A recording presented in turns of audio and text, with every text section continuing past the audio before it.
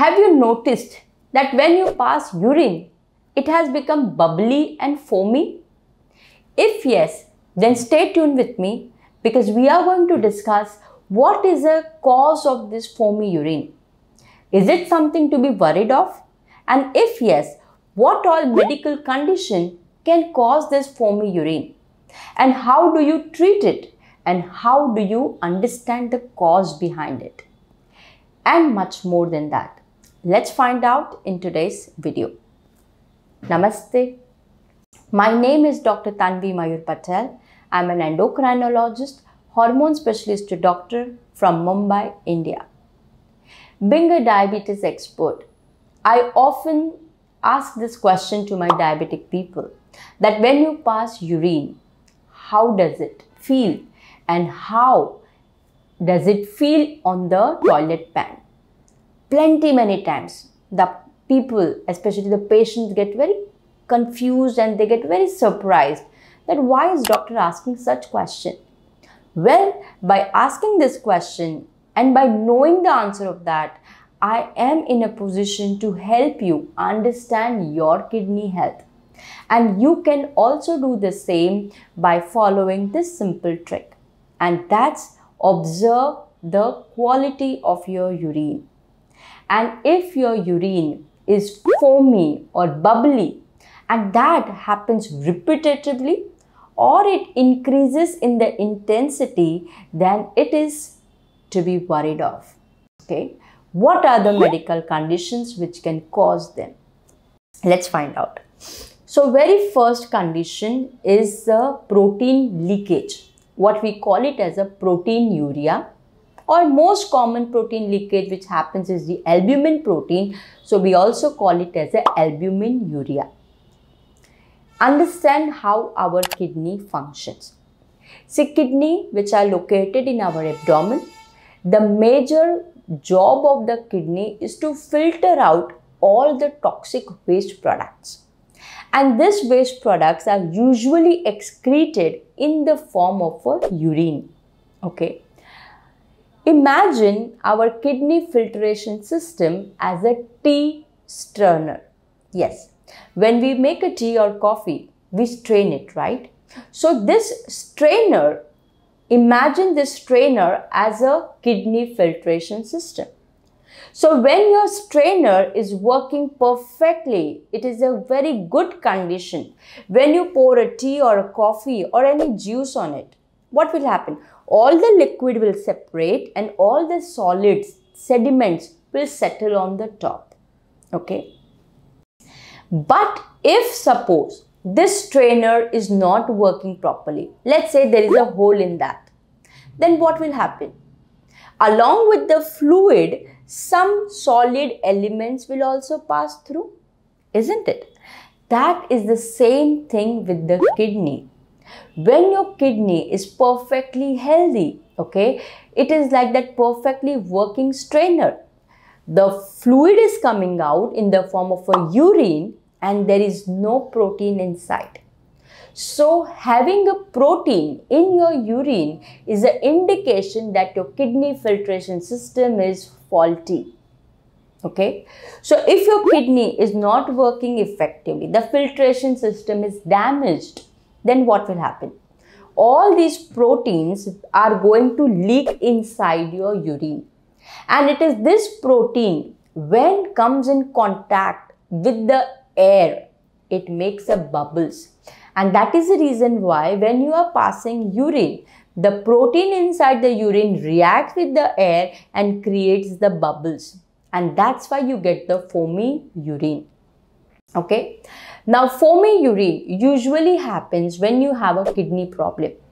When you start having foamy urine and if it increases in intensity or continuously it happens, that means there can be some issue with your kidney.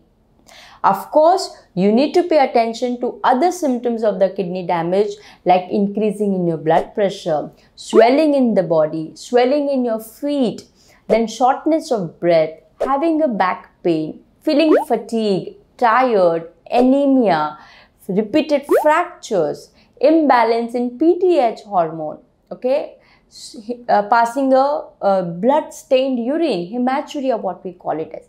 These are the certain symptoms which can also happen with the kidney damage. And if you don't pay attention to them, it can progress further and go up to chronic kidney disease or an end-stage renal disease.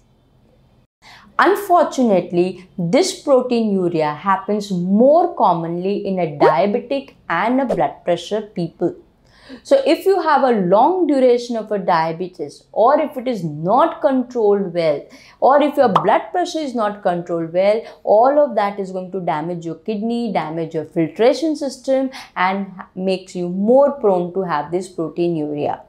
Okay. So what to do about it? How will you know that it is actually a proteinuria? For that, we ask you to get a very special test called as the albumin creatinine ratio.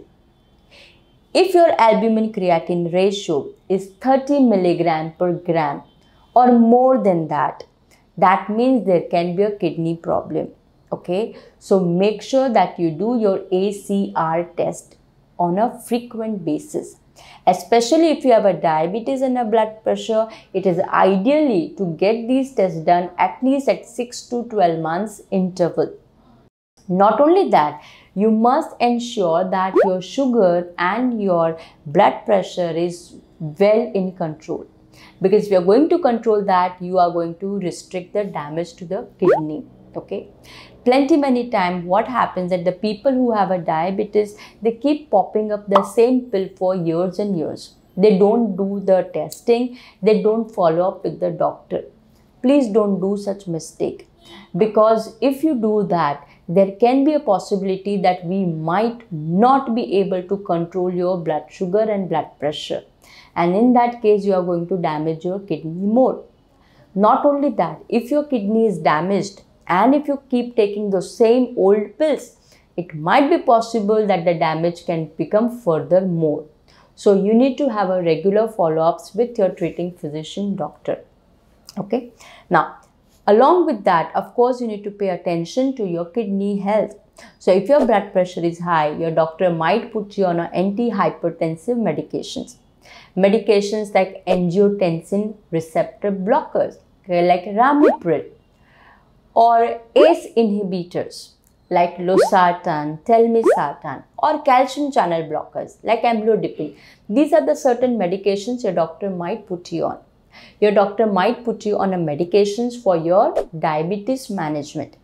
And as I told you earlier, if your damage is significant, then your doctor might even stop certain medications like metformin. Your doctor might even start you on an insulin. So again, it depends on case to case. You might have to restrict your salt intake, your fluid intake, and a protein intake. All of this fluid, protein, and the salt restrictions can be implied on you so that you can help your kidney to function better. Okay. Of course, if it does not come into good range and if it progresses to the last stage, then in that case, you might have to even undergo dialysis or a renal kidney transplant. Okay. Again, case to case dependency is there in such medical cases. Okay. So this is the most common and very commonly seen condition, that's a uncontrolled diabetes and a blood pressure people. Besides that, other causes for the foamy urine is like a speed of the urine. Yes, let's say that you want to go urination, okay, and your bladder is full. So this full bladder or overfilled bladder can also give you foamy urine. And if your bladder is overfull, you want to pass urine and you are holding on for some reason. And now when you get the opportunity to release the urination, the urine comes out with a big force and a big speed.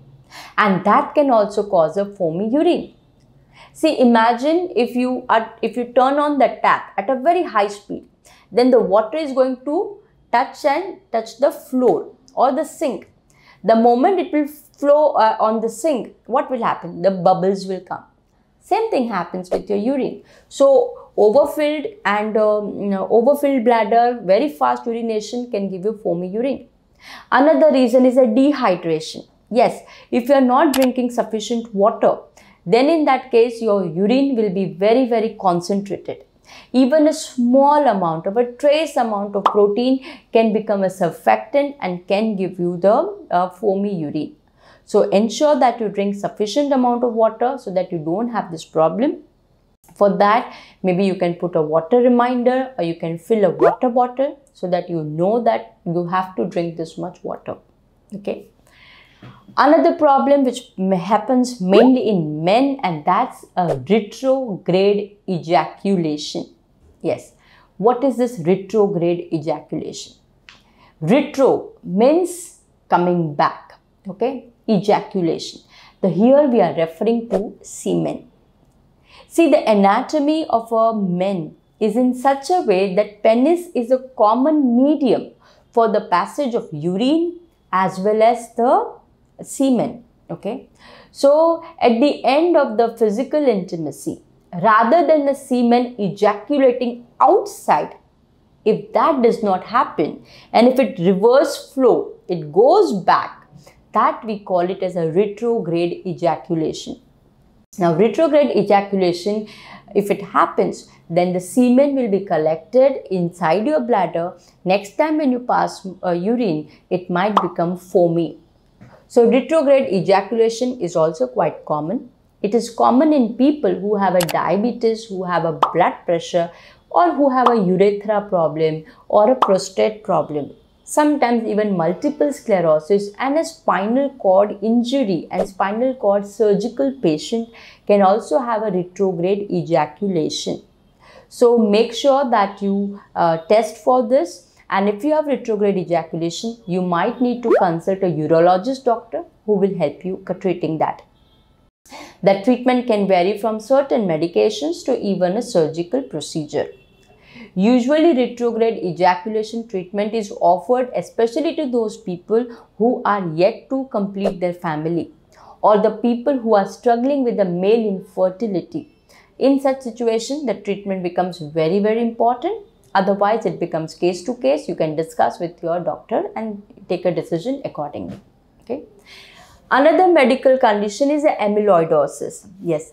Amyloidosis, though not very, very common, it's a relatively less common or rare condition, but people with amyloidosis can also have a foamy urine.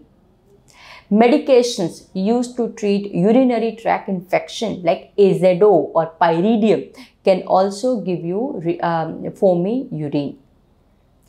Another, not actually a body condition, but a common reason of having a foamy urine is also the cleaner, which is used to used for the toilet cleaning.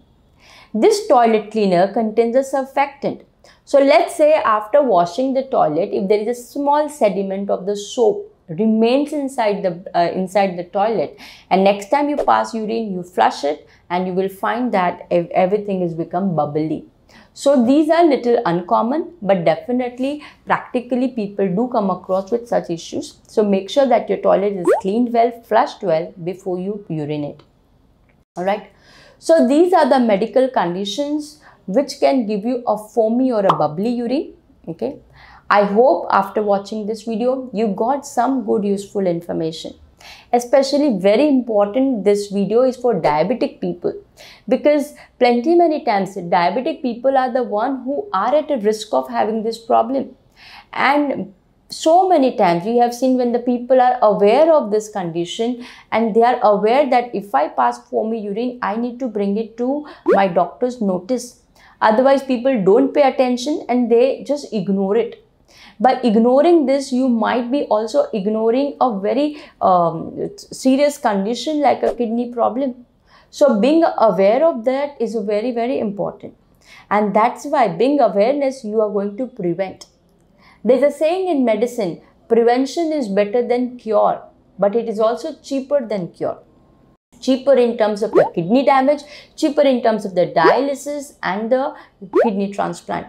So if you are aware of this, that such condition can happen to diabetic people, you can protect your kidney. Okay. I hope this video helped you a bit. If yes, please click on the like button. If you are new to my channel, please don't forget to subscribe so that you get more and more health related information. And if you have any of your personal question whose answer you are seeking for, then write that in the comment box below. I try to read and answer them as early as I can. So many people have asked me in the previous video comments, Doctor, where is your clinic? Well, I am located in Mumbai, India. If you want to come and visit me in my clinic, you are most welcome. If that's not possible for you, then you can avail an online consultation. I consult patients all over the world, and for that you can reach out to my staff on the number which I am giving you. It's a WhatsApp number, so you can message her on a WhatsApp. The number is 9987829999. Please be informed, it's not my personal number. It belongs to my staff or secretary. Okay. So we will meet again in future with some new good useful information. Till then, take care of yourself. Namaste.